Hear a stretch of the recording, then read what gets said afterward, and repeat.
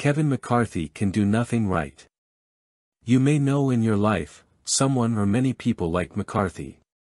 They are thin, they wear shabby clothes, and they don't care about anything but moving up the ranks, figuratively speaking. They crave power and will do anything to get it. So let's talk about Kevin and his strange and unknown statement.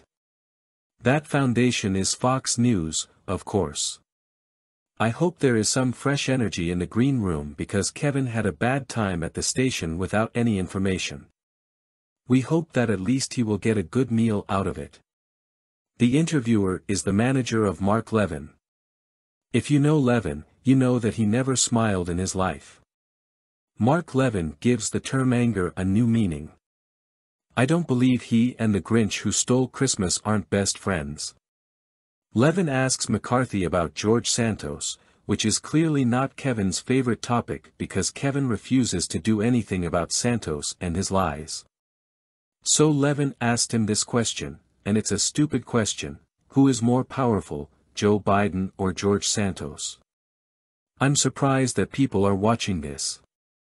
McCarthy's answer was one for the age because it was worse than I expected. First, McCarthy got into a laugh, spiritual desire. We think the non-speaker might have laughed a little because he was nervous. Then he said this: well, now I think it's President Joe Biden. Thanks, Kevin. Look, it's not that hard, is it? Apparently it is. Because, as you might have suspected, Kevin botched his answer. Wouldn't you know? Back to Kevin's original answer.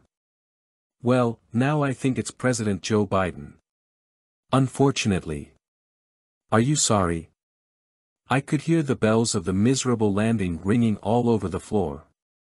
Now that the word was thrown out of his mouth and said under his breath, it was only in a loud voice that we came to television. Maybe Kevin didn't want that. After all, he had just declared that Santos the liar should, in Kevin's opinion, be more powerful than the president. On Twitter, the word "good luck" began to circulate the site. Twitter couldn't believe it. And this is a team that saw everything.